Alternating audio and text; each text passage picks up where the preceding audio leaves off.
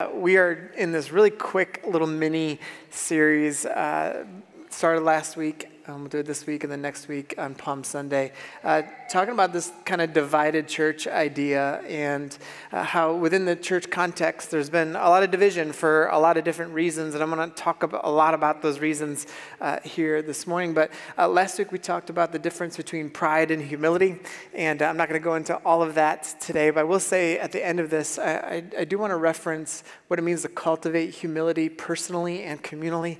That'll be at the end of this message. But we talked a lot about pride last week and what that does and how it causes so much division personally in our relationships, and then in our relationship with God and with others, and then just kind of communally together, what can transpire and the reasons behind that, and what we ultimately want is this idea of unity. We want, it's what God desires for us, that we want this wholeness and this holiness to our lives and to be in right relationship and understanding of who I am with God and who I am with others. That's the essence of humility. Jesus actually taught this of his desire for us to be unified. And I want to just say this right off the top, that unity can't be mandated. It is chosen. It is chosen. I can't just say to us, we are now unified. And it's done. Like, that's not how this works. We have to choose to be unified. And when I say unified, I don't mean that we're all the same. Unity is not uniformity. It's this understanding, this appreciation of diversity in thought. One of the sayings that we've had here at our church for a while now is we want diversity in thought, not division in community. And to try and make that as a reality of who we are, and it takes humble people to make that happen. That's not easy. You guys know that, right? Do you love when you're in conversation with someone you just adamantly disagree with? It's difficult. It's difficult, but humble people can still love one another in those times, and be in community together in spite of a difference of opinion. So I'm not talking about all of us thinking the exact same way. I am saying that we have unity, and we have unity in one name. And what is that one name? Yeah, we just sang about it in that powerful way that Natalie just did, and that's going to be kind of like a anthem song for us these next few weeks, even heading through Easter, as this idea of just this one name of Jesus. We are unified on this one name of Jesus. When Jesus was talking to some people towards the end of his life, he had this prayer, and this prayer is pretty cool because it includes all of us. This is Jesus speaking. He says, "My prayer is not for them alone. I pray that for those who will believe in me through their message, that all of them may be" what? One, right? One right there. "Father, just as you are in me and I am in you, may they also be in us, so that the world may believe that you have sent me." That Jesus is praying, as my people who say that they're followers of me and Christians, like as they're unified, then the world will start to see and believe that he's true. "I've given them the glory that you gave me, that they may be as one as we are one, I and them and you and me, so that they may be brought to complete unity. Then the world will know that you sent me and have loved them as you have loved me." So this calling, so if you're not a Christian in here, it's great. I'm glad you're here, and you're trying to figure out your faith and everything else. But I want you to see, one, how much God loves you. Two, the responsibility of the Christian people that you know to show you how much God loves you. So if you're a Christian in here, like, there's this responsibility of unity, that through our unity and how we are together in a diversified community, that those who don't know Jesus will look at a grouping of Christians in diversified community and say, that whole thing is real. Oh, wow, like, he must love us, because you don't see this anywhere else. You don't see people acting like this and being generous to one another and being gracious and kind and loving to one another like you would see with a grouping of Christians. There's something so particular about that. We also talked about last week how Paul talks about in Romans 12, how to don't conform to the patterns of this world, that there's a way that this world works. And it's not the world in creation or the people in the world per se, but that there's something else going on in the way the world works. There's a spirit behind this world. And I love what Jesus says in John chapter 8:44. He's talking about Satan and how he works in this world. And it says this, he says, when he what? He speaks his native tongue, for he is a what? And the father of what?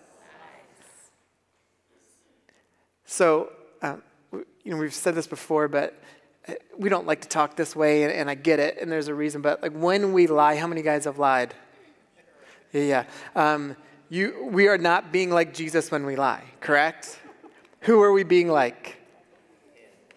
Satan. Just say it, right? Satan, right? Like it's like something that's coming out in us, and we get. And listen, I know that feels like daunting to say, but what the Bible is like pointing us towards in the midst of like understanding what lying does to us is it fractures everything. It breaks trust. It brings suspicion to all of our relationships. We can't be genuinely who we are. You can't be vulnerable, and it breaks community. And we start seeing the lies that are in. And the father of lies is Satan. There's something here what Satan does with lies that really impacts our unity. It impacts our humility. It impacts how we see ourselves with God and with others. In 1 John 5:19 it says this, we know that we are children of God, meaning those that follow Jesus, and that the whole world is under the control of the evil one. So there's something about the spirit of the world that's out there. And the lie of the world is trying to get us to believe these other lies. It's like, no, we got to recenter ourselves on the reality and the truth of Jesus. Now, here's what's kind of cool about all of this.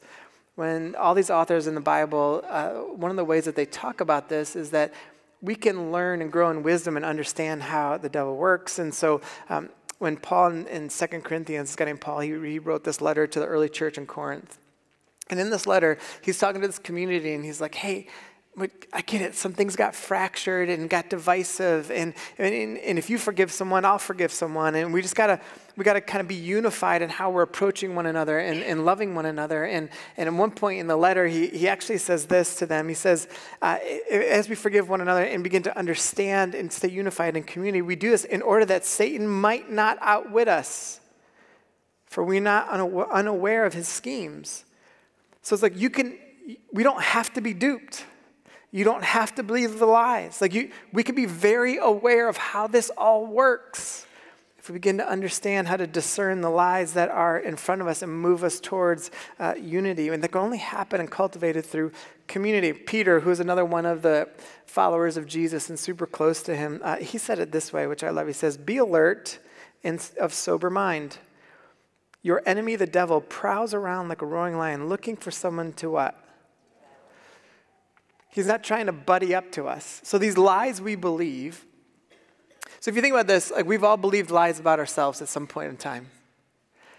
And those lies that we start to believe aren't to just make us a little bit worse. The idea is to devour, to take control of, to totally divert in a different direction of how you're supposed to be and how we're supposed to think. And so when I was thinking this week about this divided element of the church and cultivating humility and how do we gather around this idea of unity, we need to be better at discerning lies.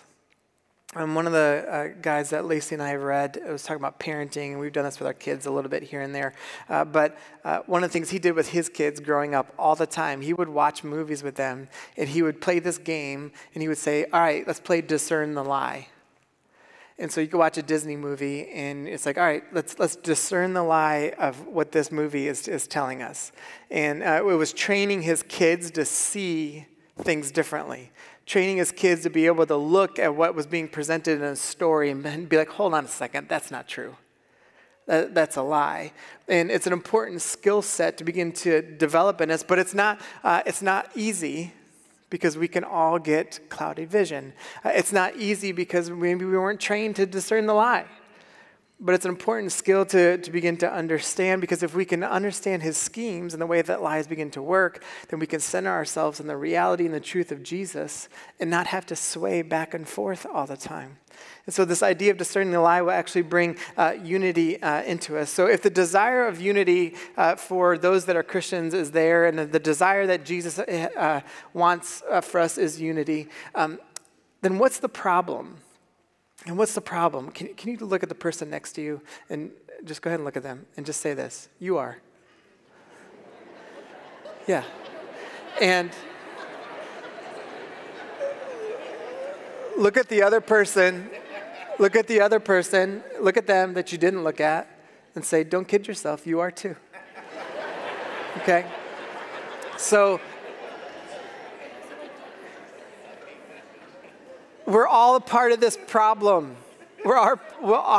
We play a part in this division that begins to happen in different ways.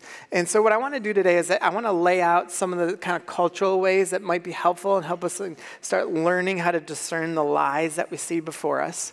And then I'm going to wrap it up with talking about how we kind of cultivate this humble disposition in the midst of this. And so here are some things of like what happens, or what the problem is. One, people are complicated. You're complicated. I'm complicated. You can't tell the depth and breadth of a person simply by one action or decision that they make. Thank God. Thank God. Every person in this room has been an idiot at some point. Thank God you weren't defined by that. You might have had consequences for those actions, but thank God you were not defined by that.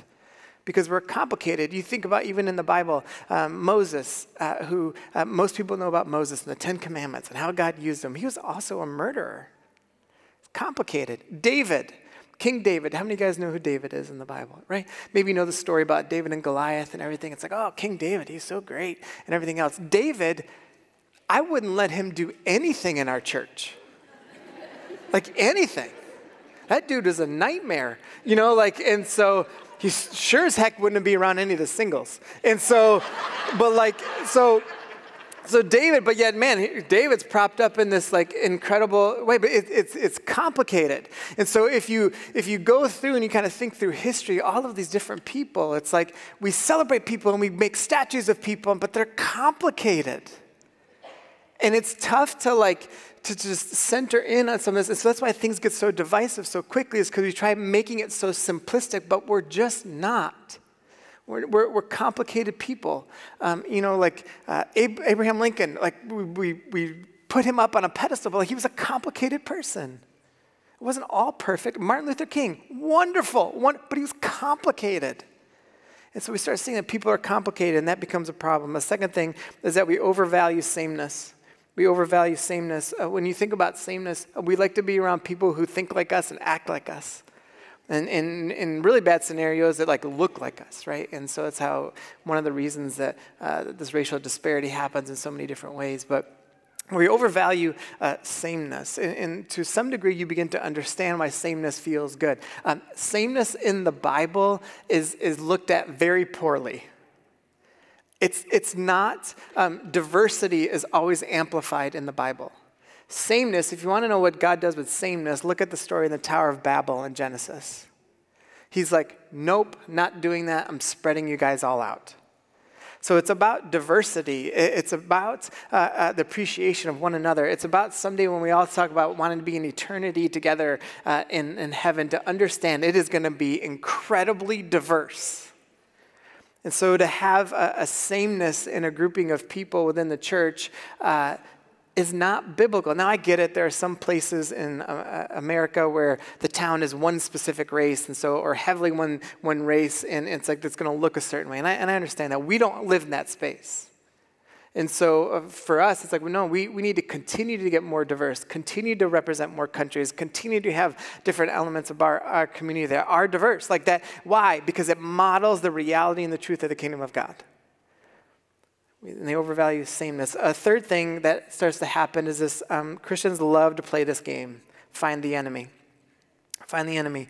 It's interesting because Jesus says to love the enemy, but Christianity, for so many reasons and so many times, and non-Christians are now doing this at a larger level too, but Christians have done this quite well of saying, we're going to find the enemy, we need to take them down. When Jesus was like, no, we need to love the enemy. And it goes against what Jesus actually taught. And so we begin to see this idea of find the enemy. Let me show you some examples how this works. This is an example in 1925, the Scopes trial against evolution. William Jennings Bryan was kind of the person representing the fundamentalist Christianity side, and so he was like a well-known orator and lawyer, and so what transpired here was this fight against science, and then Christians took up this stance against science, and here was the lie that happened in this moment, and then it kept building on itself over time. Prior to this, primarily Christianity and science like worked together. A lot of scientists were Christians. They saw the beauty of God and everything. And right around this point, this became the precursor to a lot of fights around Christianity and science, and that they can't coexist. That is a lie. Like, faith in Jesus can coexist with science. It can. The lie is that you have to fight against it all the time. The lie is like when people's like maybe the earth wasn't 6,000 years old. And they're like, oh my gosh, how could you ever say something like this? Like, you heretic. It's like, I mean, it's possible. And science points to certain things, and it's like it doesn't have to all of a sudden dismantle the Bible or dismantle our faith. It's like they can coexist, but the lie is that they can't, and it creates a lot of division, and it did within the community. Another example is this: the moral majority. So the guy on your left there is Jerry Falwell, who started Liberty University, and he and a guy named Bob Jones. Who had Bob Jones University and some others started this organization called the Moral Majority in the 1970s. They were complicated people. Was the entire movement bad? No. There were some good things that they were trying to center on in the midst of it. Were there some bad things? Yes. As an example, the movement started because they wanted to keep, they wanted the ability to make the decision to not allow interracial dating on their campuses. And so Falwell was a segregationist. Bob Jones was very racist. And so they were fighting for this, and they were petitioning the government. They lost, and so then they kind of shifted into these other cultural things. So what they were trying to do, essentially, through all of this, and again, some of the stuff that they did were actually good and moral things, and some of it was truly awful. And so, but what happened in the midst of this, the lie that was created was this, that Christians need power. We don't. We don't. You know why we don't need power? Because we have who? Jesus didn't have power in Rome. Somehow the church exploded. Granted, he died and rose again. That's pretty significant. But he didn't have power in the sense that we see it in humanity. He didn't have it, so we don't need it. Now here's the thing, the lie is that we need to get into power. The lie is that we need to get into certain places in government. That's a lie. The truth is that we can go into some of those places, but the way that Christians interact with power is very different than those who are not Christians. So a Christian can be in a place of power, but how they interact with that power is very differently. And so the lie is that we need it. But the truth is that we can be in it, but we interact with it differently. Another example is this. This book was one of the best sellers in 1988, and they actually came out with another one in 89. And they did this at the end of the world was coming, and millions of books were sold on this. And part of this was how do we find the enemy? Russia's doing this, and Russia's still the thing. But so it ends up in find the enemy and all this other stuff, and they're trying to create this system of fear, and thinking that fear will bring people to Jesus. That is a lie. Fear does not bring people to Jesus, and to a true interaction to follow Jesus. It's the submission and the loving into this, and it's the kindness of God that brings us to repentance. And so we see that part of the lie that was being cultivated is we need to find the enemy. It's these types of people. It's this grouping of people. It's this country, whatever. And so they would start things like this. And sometimes they did it with music. If you grew up in the 80s or 90s, you remember how often they would do it with music. Did anyone grow up when you played music backwards? Anyone remember this? Oh. Wow. They would do, I don't know if you guys know this, but what they would do is, I think it was Another One Bites the Dust was the song. And if you played it backwards, they would be listen. And and they would play this, and they're do you hear that? It says it's fun to smoke marijuana. And it's that's, and they're it does say that. It doesn't really. But that was they're always trying to create all these different enemies all the time. And so this is what was kind of the playbook, and that playbook kind of continued on. One after another. The fourth thing is this: cultural anxiety. Cultural anxiety. What's interesting is there's always been a level of culture. Every grouping of people has an anxious nature to how things are. Okay. What's fascinating is there's this one book in 1957 called On the Road. And a lot of people point back to this book as it was written as something that was like really significant in how people started seeing culture differently. The lie that was told through this was that you just need to be an explorer. The idea of like, I need to go out west. This is part, like this book like talks a lot about that. This idea to really, it's about self-exploration and kind of centered on the self. This really started enabling people to become disconnected from community. This idea of like, if you just got to go explore and disconnect yourself and you'll find yourself eventually. And so this started this transient nature of thinking and seeing as many things as you could, and it started like fracturing the reality of why community was so important. This is one of the reasons, not the whole reason, but this is one of the things that happened. So this guy Mark Sayers talks a lot about this in a lot of his books, but he does something really interesting. He was talking about cultural anxiety. So let's just say, oops, I don't know what happened there. If we've got cultural anxiety up here, up top here. Sorry, what's happening? My pen was not responding. That makes me anxious, what that looks like. And so he was saying this. So you have cultural anxiety, and then you have these pillars of things. So you have like the church, let's say here. You've got the government, and let's say you've got school. All right, so you've got education. And so these things that carry the weight of the culture. And that those things or these institutions were in place to just carry all of that. And so communally, you would want to trust the church. You would want to trust the government, that the reason why there were multiple parties in the government was so there was a diverse thought and they could handle the cultural weight of things. They would want to trust the school system and the education system so they could handle the weight of things. Or what actually ended up started happening was as the lack of trust in institutions started to rise because we're so self-centered. And so, like if I was like, hey, how many of you guys trust the government right now? My guess is not a lot of hands would go up in this room. How many of you guys trust the education system? There'll probably be a few of you guys, and you're probably really good teachers. So like, how many of you guys trust the church? And I hope you guys would say, we trust ours. But if you kind of ask people outside of it, there's a lack of trust in the church. And so what ended up happening is institutions started fracturing, and then you go into more like a network model. All right, and so the network model is you're finding your people, and it's global, right? And it's all connected in different ways. But what happens is let's just say this group here is your people. If you disagree with that network, what happens? You get kicked out. And then you got to find another network. And it creates these tribes, and it creates all these different ways of thinking. And so this is what we're living in right now, this networked idea.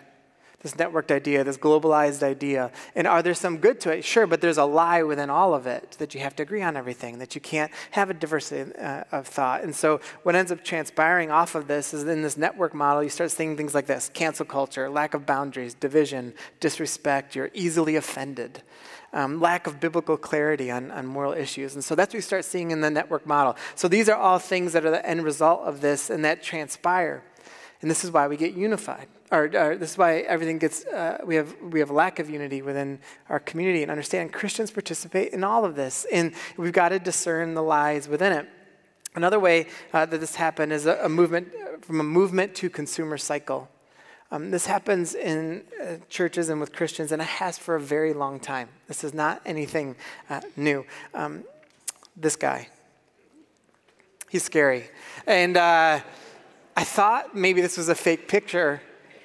This is what he looks like. So this guy, his name is Charles Finney, and he will haunt your dreams for the rest of your lives. But Charles Finney was an unbelievably powerful evangelist. He was part of the abolitionist movement and did some incredible things for the gospel. And in a time in the 1800s. And so what we saw during this, I'll give you an example of why Charles Finney is like such a big deal. If you grew up in church at all, how many of you guys ever heard of like an altar call? Okay. So Charles Finney was the one who kind of started this. And he would talk about like this idea of, all right, an altar call was this. It wasn't that you were just making a decision just for yourself. Like, that's the lie. What he would say is, here's what this means. You're coming down to the altar, which would be typically the front. You'd have people praying with you. And in this moment, in this altar call, it was designed that you would make this commitment to follow Jesus, but understand that to follow Jesus is to be justice-oriented, and you would sign up for the abolitionist movement right then and there. It wasn't just this, ooh, I just raised my hand, or ooh, I made a decision to follow Jesus today and that counted for anything. He's like, no, that's not how this works. For you to actually get involved and to follow Jesus, you're going to be justice oriented. And you're going to be action, like there's going to be action immediately that follows out of you. Not perfect, you got a lot of work to do in formation and discipleship and all those things, but man, you got to be justice oriented. And so those people in the 1800s, get this, if they went down to the altar call and determined that they wanted to follow Jesus, they were fighting against racism and they were fighting for women's rights. Immediately. And so it changed. When it changes from a movement, a deep, passionate, every movement of God in the church, it starts with a small grouping of people. They call it like a remnant. And the cycle is that the remnant in this generation of people gets so excited, and then they pass it on to the next generation. And if they're not really paying particular attention of how to pass it on, the next generation kind of waters it down a little bit. And then the generation after that waters it down a lot. And then the next thing you know, it's like, we need another remnant. And we're in that right now, actually, culturally. This kind of revival or awakening that's starting to happen. It's like they're looking for people to passionately follow Jesus, be justice-minded, justice-oriented, and what it means to actually engage. Martin Lloyd-Jones said this, which I just wanted to show you, like not that long after Finney did all this stuff and all these really cool things were happening. Martin Lloyd-Jones, who was a preacher at the time, he says this: never forget the pride and arrogance of the church in the 19th century. Like, hold on a second. They were just killing it for Jesus with the abolitionist movement. And Jones is like, no, behold her sitting back in self-satisfaction, enjoying her so-called cultural sermons and learned ministry. Observe the prosperous Victorian comfortably enjoying his worship. How constantly he denied the spirit of the New Testament. It happened so quickly to go from a movement to a consumer cycle. Some of you guys might have grown up in this time, the Jesus movement. And this is a picture of what was all these people getting baptized in California. There was a movie recently, The Jesus Revolution, which was like so good, and giving you just like a little window into what transpired in that, and the complications of some of that movement as well. But this happened. It was like this huge movement and this deep passion to follow Jesus, and people getting baptized, and like miraculous things happening. And it was this remnant of people that started, and it started growing in like thousands of thousands and hundreds of thousands of people, and eventually millions of people come to know the reality and the truth of Jesus in the midst of this. But this happened at the same time the moral majority was happening. And so all of a sudden these lies started interrupting each other. And what about power? And all of a sudden it started to get complicated. And it moved from this deep, passionate movement to a consumeristic movement. Here's an example. This is the largest glass building in the world at one point. This was a church. And this is the Crystal Cathedral. Anyone remember this? Like seeing it on TV and everything else. And so what's interesting is you might think, like, what does this have to do with the church? A lot. This started a movement of how do you make it essentially dumb down the reality of Jesus in such a way to try and attract people and give them crumbs. Just get them in the building. And what it was it was a mile long and an inch deep. And so when the lie was that you couldn't formation wasn't important. The lie was that you just needed to attract people. The lie was that you could just kind of do whatever culture was doing with big bands and eventually big dramas and all these different things. It was the lie that was created is if you could just get people attracted enough, it would work. The problem with that was you might get people in the building to say they believe in Jesus, but when things got hard, there was no depth there to handle what was like thrown at them in life.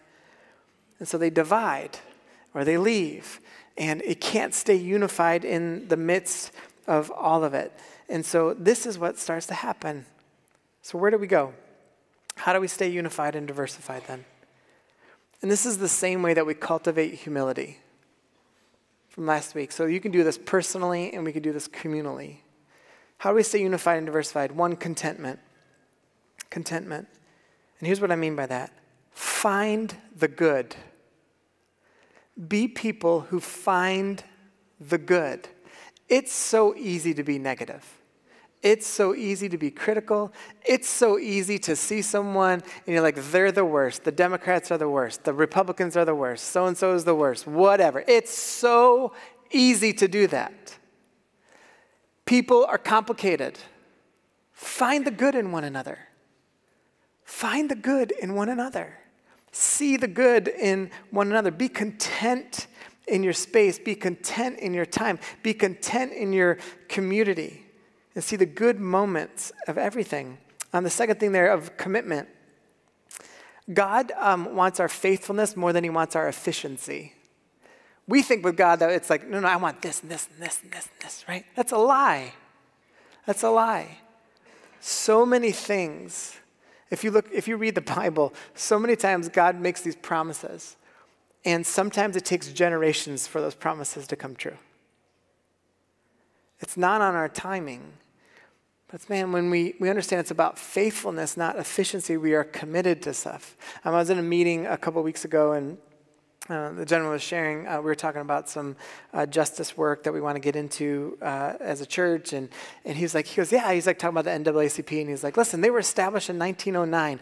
They didn't get Brown versus the Board of Education until 1954.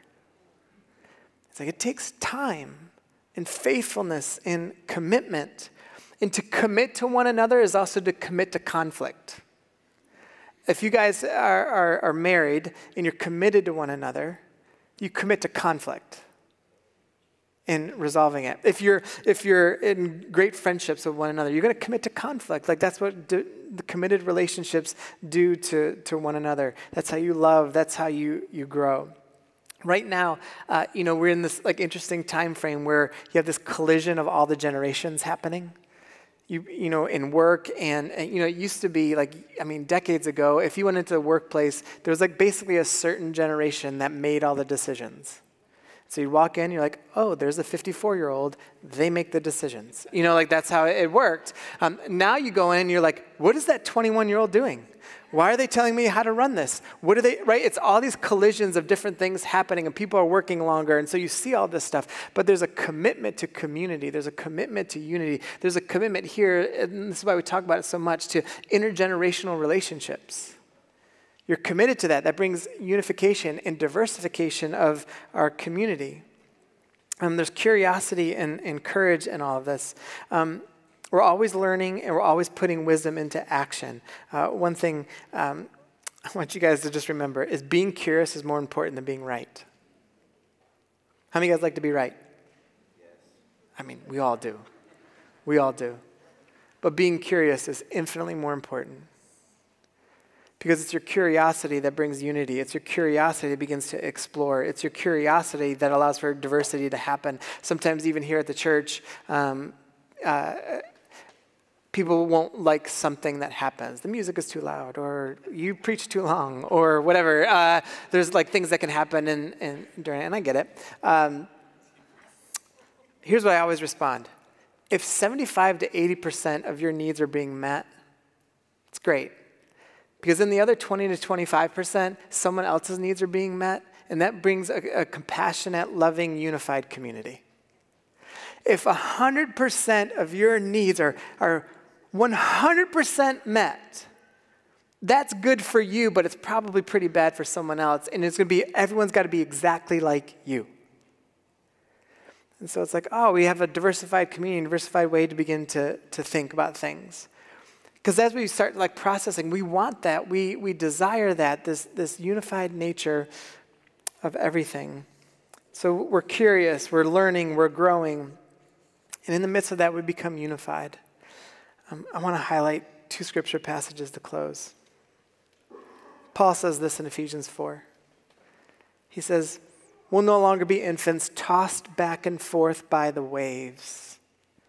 See, we don't do this because we begin to discern the lie, and so we can stay centered. We can stay focused on Jesus. We can stay where we need to be, and blown here and there by every wind and teaching, by the cunning and craftiness of people and their deceitful scheming.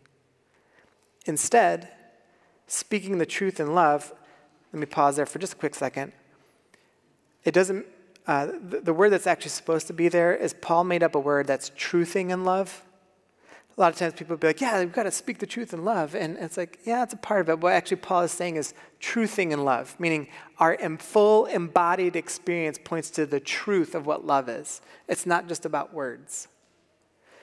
He says, instead, speaking the truth in love, we will grow to become, in every aspect, the mature body of him who is the head, that is Christ. So we become unified, become the exact thing Jesus prayed for when we begin to learn how to discern the lie. Peter, again, I want to go back to him. He says this, resist him, standing firm in the faith, because you know that the family of believers throughout the world is undergoing the same kind of sufferings. Man, we understand the bigger picture that's happening. And the God of all grace, who called you to his eternal glory in Christ, after you have suffered a little while, will himself restore you and make you strong, firm, and steadfast. To him be the power forever and ever. Amen. Why don't you bow your heads?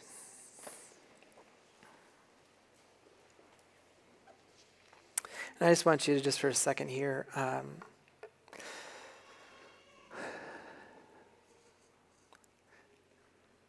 one, just maybe think about how God's speaking to your heart. But two, what's maybe a lie you've been believing about yourself, about someone who disagrees with you?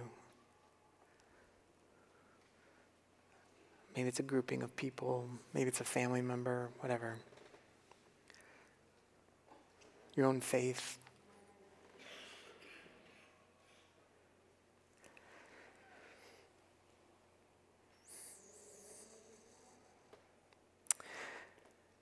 God, this morning I just want to pause here because what you want from us is transformation. What you want us to embody the truth of who you are, and personally and communally. God, I pray that we will have a humble disposition to want to be curious about one another, to be committed to one another, to have courage, to really center ourselves on you, to be content with all this is, because that's what humble people do. And in that humility, what starts to happen is we become a strong, steadfast, firm community centered on one name, and that one name is you, Jesus. Everything hinges on that. And so, God, today I just pray that we would want to learn to discern the lie, to ask ourselves, what are the lies that I'm believing about myself? What are the lies I'm believing about community? What are the lies I'm believing about others? But to be the kind of people that are seeing the good, that strive to have this level of love and commitment and grace and forgiveness to ourselves and to one another. But most importantly, God, is this decision that everyone has to make of whether or not to believe, to surrender their lives to you, to make a decision to follow you, which every person in this room has the opportunity to make.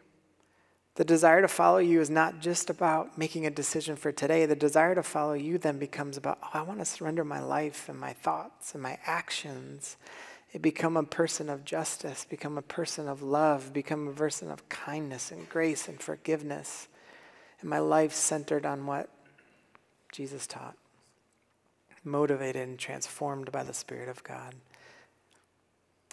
We all have that choice. So God, we just give this to you and just pray that we will be here at Hill City just a humble community that seeks to serve you in a passionate way. We love you and thank you. In your name we pray. Everyone said, amen. Before you all get out of here, a couple quick things. One, our partner for the month is Extra Mile Pediatrics. If you want to learn about the work that they're doing all throughout the city, all throughout the world, please go and talk to them. Easter is coming up really soon. Invite people. We are making space. We're making plans for more chairs and different things throughout the space. Invite as many people as you want, and don't forget to register for that. And thank you, you guys, so much for your constant generosity and just making this thing happen throughout this city. If you need prayer, they'll be up here. We'd love to meet you on your way out. Have a great rest of your Sunday, and we'll see you next week.